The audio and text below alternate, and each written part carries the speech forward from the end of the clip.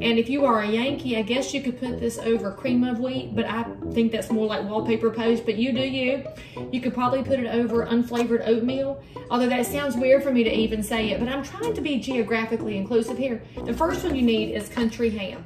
My pan is on a medium heat, so I'm gonna get my heat to nice and medium here. I've got a country ham steak, and I'm gonna put it right in the pan.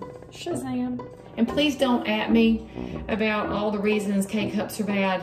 There are just mornings where I will make a K-Cup instead of brewing a pot of coffee. However, if I wanted to be like my grandma, I would get out the percolator, because percolated coffee tastes so good.